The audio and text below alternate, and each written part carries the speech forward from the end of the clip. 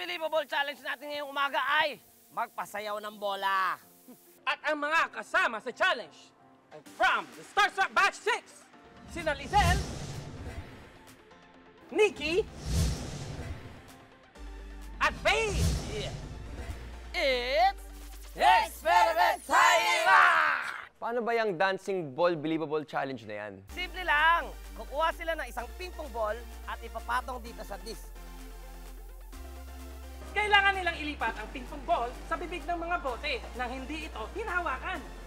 Oh, nasaan na yung sumasayaw na bola? Eto, habang naglalakad ka, nagsasayaw din yung bola. Isa-isa silang maglalaro at kung sino ang may pinakamaikling oras na maipapatong ang bola sa tatlong bote, ang panalo! Ah! Ang una maglalaro ay si Nikki. Okay, basta na! Go! Go! Ready? Get set, go! Eh nako, tumatakbo na si Nikki. Nikki, kinuha na ang disc. Ano kaya technique gagawin niya? Wow! Hindi ko pasmado ba si Nikki? Oh! 1 point. Nikki, ang sayaw.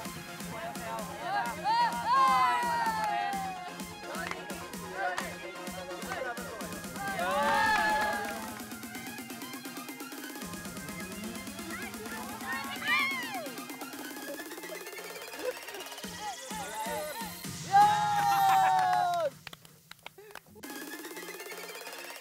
Wait, are you ready?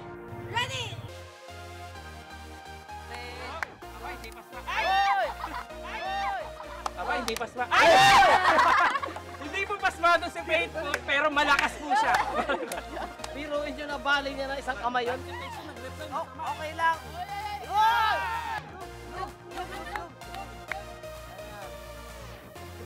Yun! Bulaklakin mong damit.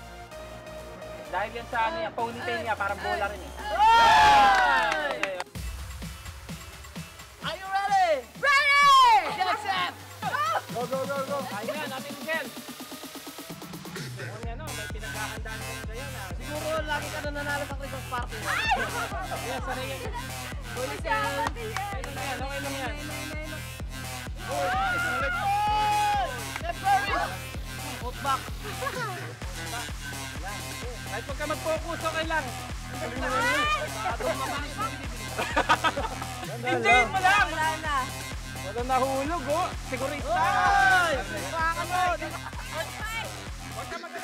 Magaling yung tactic yun. Biruin mo nilagyan ng pang-sal.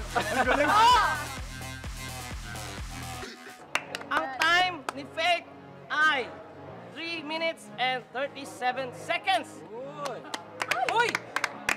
Si Nikki naman nagkaroon ng 3 minutes and 30 seconds. Uy, 7 seconds pa! 7 lang ang pagitan. Grabe. Pero yung... At ang nagwagi ay si Liezel na may 2 minutes and 6 seconds lang. Sa challenge na ito, mukhang nagsasayaw ang mga ping-pong balls. Pero ang totoo, gumugulong lang ito sa iba't ibang direksyon. Bakit nga ba gumugulong ang bola? Dahil sa friction at force. May friction sa pagitan ng surface ng CD at ng bola. Tinutulak ng molecules ng CD ang mga molecules ng bola pataas at patalikod. Pero dahil gumagalaw ang taong may hawak ng CD, ang force mula sa kanyang movement ay dahilan para lumipat ng pwesto ang bola. Sa bawat galaw ng tao, gugulang ang bola. At sa bawat paggulong ng bola, naitutulak naman ito ng friction mula sa surface ng CD. Alright! Maraming salamat sa inyo, Liezel, Nikki at Faith! Thank you, guys! Walang gagalaw! Diyan lang kayo dahil susunod na exciting experiment sa pagbabalik ng I Believe!